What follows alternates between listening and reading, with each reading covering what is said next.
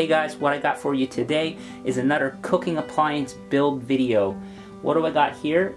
This is something that's probably more interesting to a lot of you than my wok station build, but check that out if you're interested. This is an outdoor griddle, and this thing is a powerhouse. I've already used it, it works awesome. But right now it's all tore down so that it can be transported. So the key to this guy is this big power module that comes apart. All the burners are included in this module here, and you know, you could just set this up actually without the rest of the stand and put the griddle on it and use it as well, but the stand makes it really nice. Anyways, the burners are custom fabricated by me as well. So I'm going to put this guy together. It tears down for easy transport and storage. I made it modular. I'm super happy with how well it came out. So let's piece this guy together so you can see how it goes together. So it's got a power module. This is a piece of 18 gauge stainless steel sheet for a bottom shelf. These pieces here are for the frame. Those are the side tables, and that is a piece of 1/4 inch plate that is for the griddle itself, the cooktop. Alright, I'm going to time lapse this, put it together.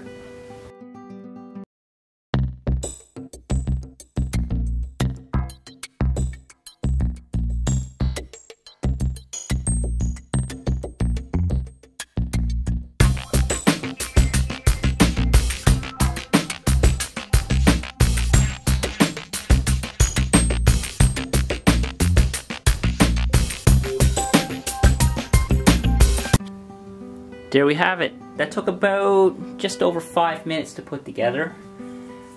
Went together really well. So it's super portable, but it's ready to go. We have the electronic ignition.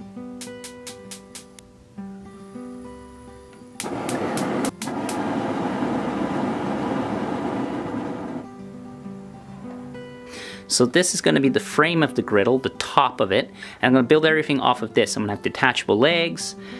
So I've notched out the 1 inch by 1 inch stainless steel angle so that it fits together like that, so it'll be nice and flush on the deck. And then I'm going to square it up with this before I tack weld the whole frame together, and then add on the detachable legs.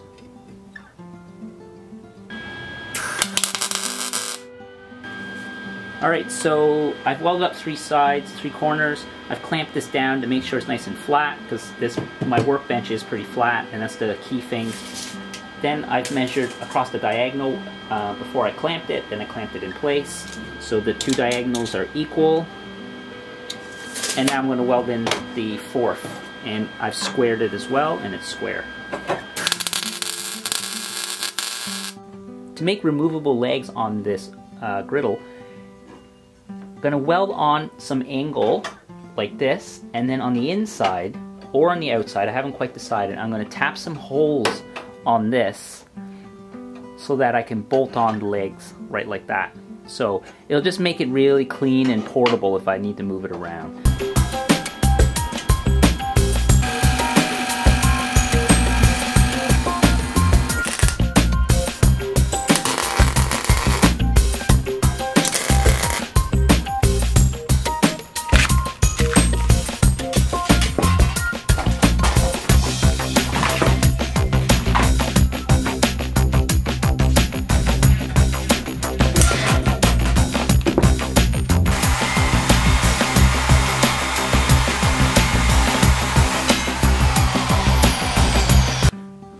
So I've sheared off a piece of 4 inch wide 18 gauge sheet, stainless steel sheet metal, and this will be where the burners are mounted. So I'm going to have it all the way around this top section, and then the detachable legs here. So I'm going to tap some holes for this here so it can be removable. I've cut 4 legs. These are 1 inch by 1/8 inch thick stainless steel, same as what's on the main part of the griddle, and they'll be attached on the bottom, and the holes will be drilled and then tapped. So I'm going to clamp it, drill a hole, and then tap the actual station itself. Now I'm going to drill the holes to tap the frame, and I've clamped it. I'm going to heat it up and then drill the holes for the tap. I could use cutting oil and then drill bit, but this is just so much faster. Using cutting oil, because stainless steel work hardens so quickly, it's just a pain. So I like heating up the metal nice and hot and then drilling it while it's hot. It just drills so much quicker working with stainless steel. I found that works for me. It just depends, your mileage may vary, but using cutting oil and just a sharp drill bit will work as well.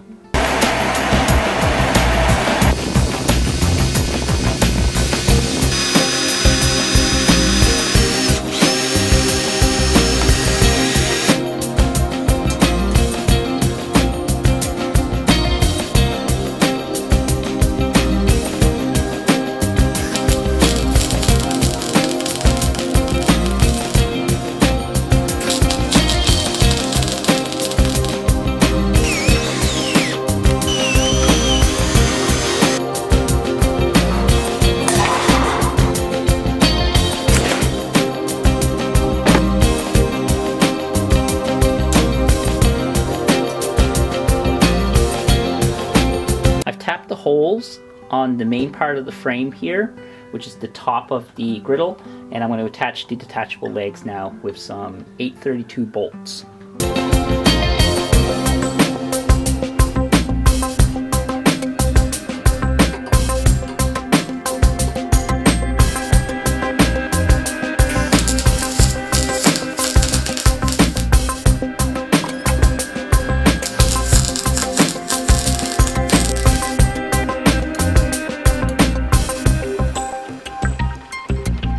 The main part of the frame is complete. These two front and back sides stay apart. Once these two side pieces, these side supports are removed, they're tapped with holes so that they can be removed easily, and these two pieces can come separate from this top section. This top section will have sheet steel all the way around where the burners will mount. And that's what I have here, some 18 gauge stainless steel that will go all the way around.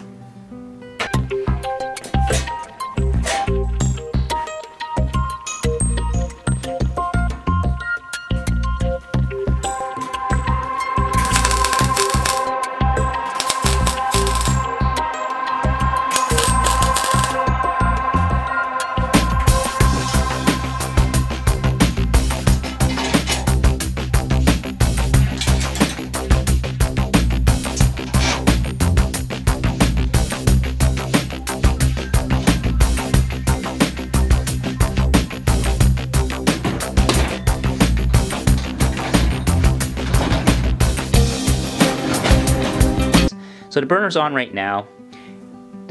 Very simply, it's basically a tube with an intake and an orifice, something like this, that shoots the propane through it, connected to a propane hose and a regulator down here. And that's the burner, nothing to it. Okay, if it was only as simple as that. There is a little tweaking, and the size of the orifice hole is really critical to the size of the tube. I'll talk about that after, but I just want to show you the quick overview of this burner. So what we have a propane regulator down there, just connected to a 20-pound propane tank. That regulator is just a standard barbecue one, a high output barbecue one, but it's low pressure, so it's under 1 psi.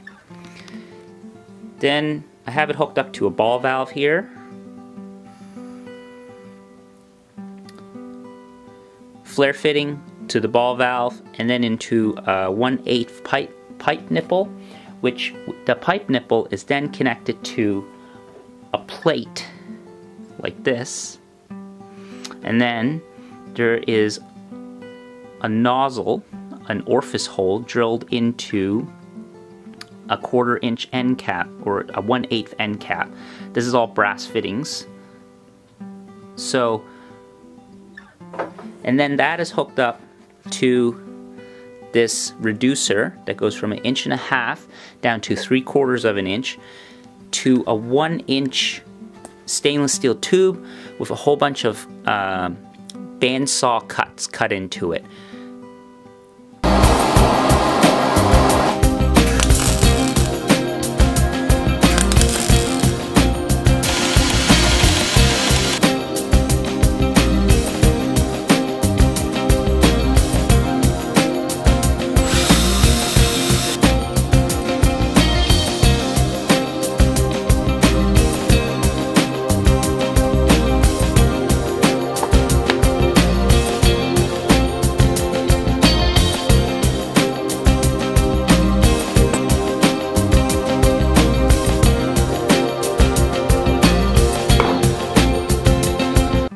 now it's time to plumb the whole system together, connect the 3 burners together. I'm not going to use Teflon tape to do all the connections. I'm going to use pipe dope just because it's a hell of a lot quicker.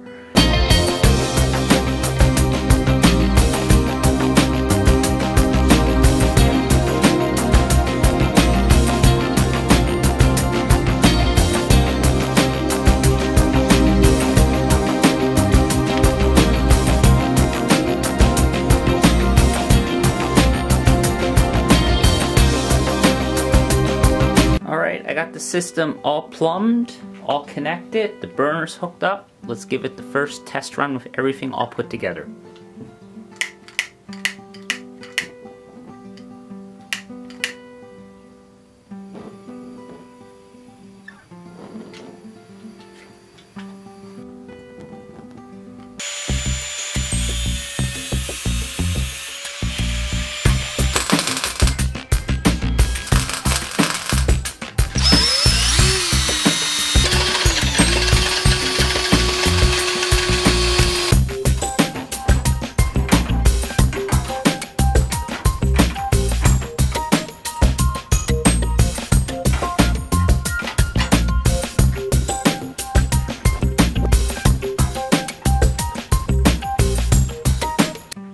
After a whole bunch of messing around and tweaking, the burners are finally mounted.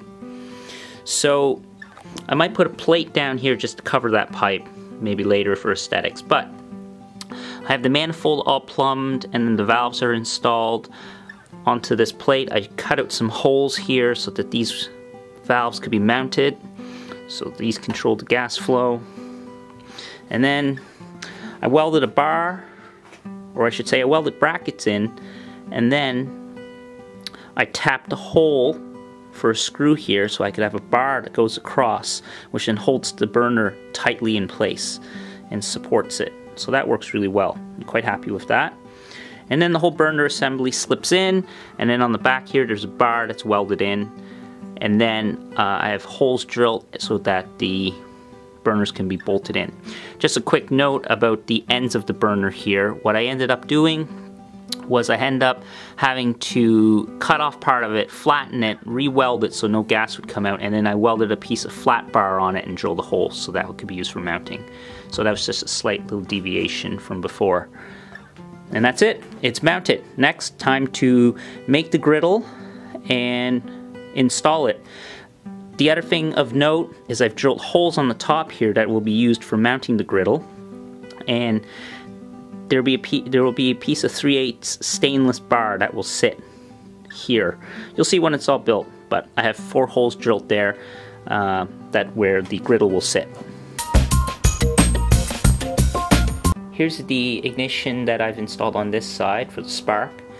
Here's the one that I just made, and I will install it on this side over here. Okay, we got the module here. I got it plugged in. When I push the button, you can see the spark. That works really well. Let's give this a try. Propane is on.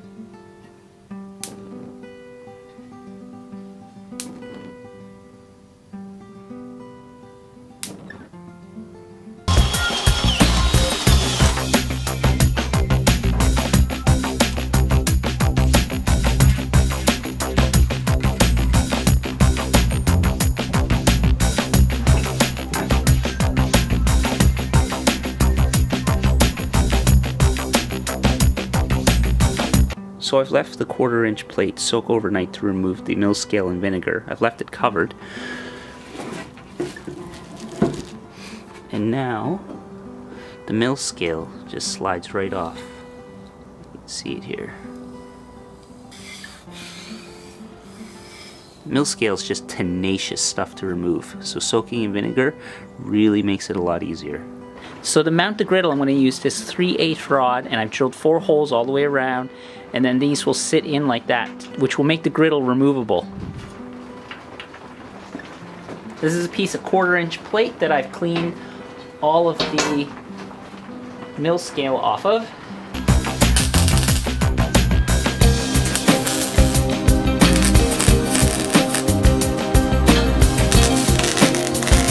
Alright, now it's time to weld on some 2-inch sides. This is 2-inch by 1/8 mild steel.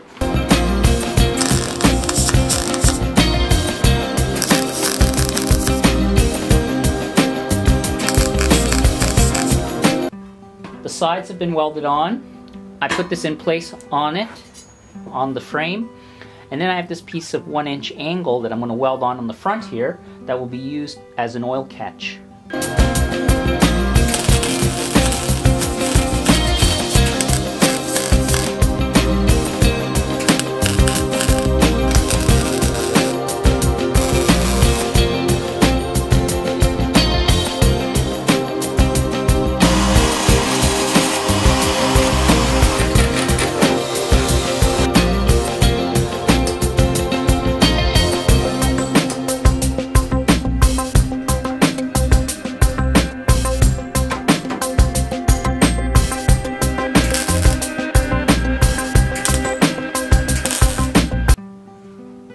The side tables with the hinges were welded onto the main part of the frame.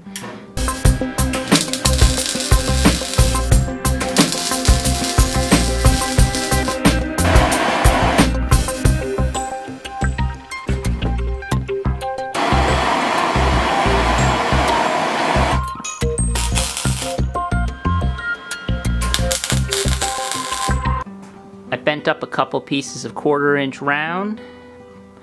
And now I welded in 2 brackets here, so this will fit in like this, on this hole here, and then this one fits in this hole here. And then on the table I welded in this brace, and then that just wedges and holds up the table right like that.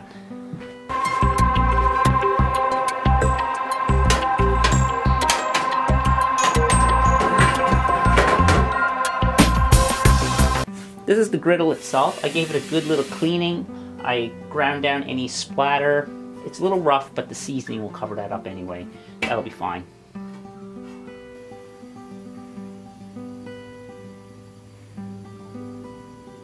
It's heating up nicely. Got a few, I might need to just cut a few more slits in the burner so it extends back a bit here, but for a first test it looks pretty good. So what I might do now is I might try seasoning it just to start the non-stick coating on the griddle. Got a little canola oil here that I'm just going to pour on and just try rubbing it around and seasoning it. I might have to move this outside, it's going to get pretty smoky.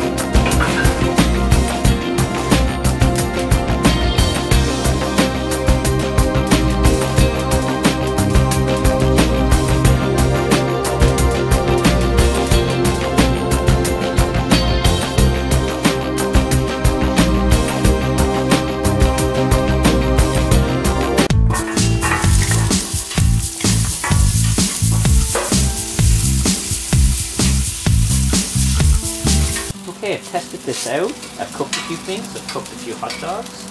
Nice even heat. I've cooked a few pot stickers. And the non-stick surface is working pretty good. It'll only get better as I continue to use it.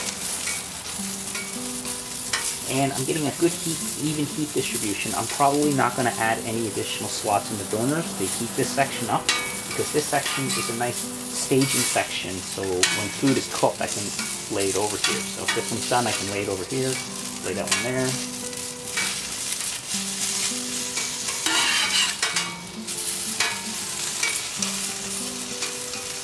Alright, getting the hang of this. It's looking pretty good.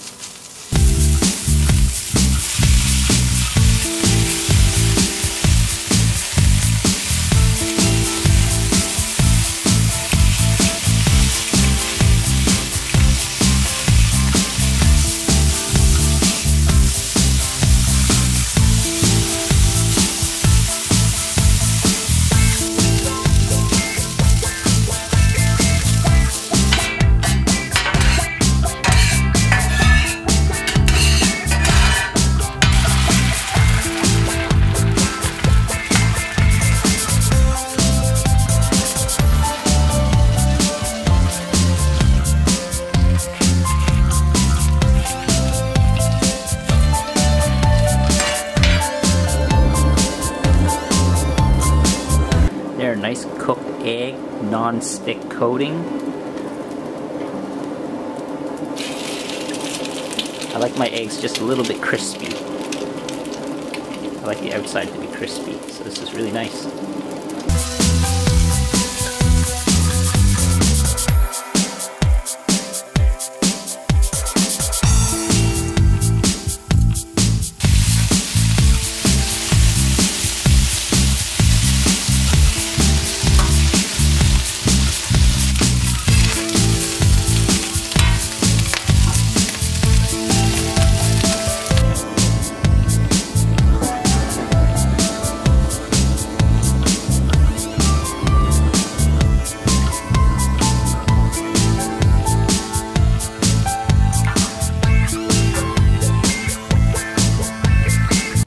So there we have it, the finished griddle.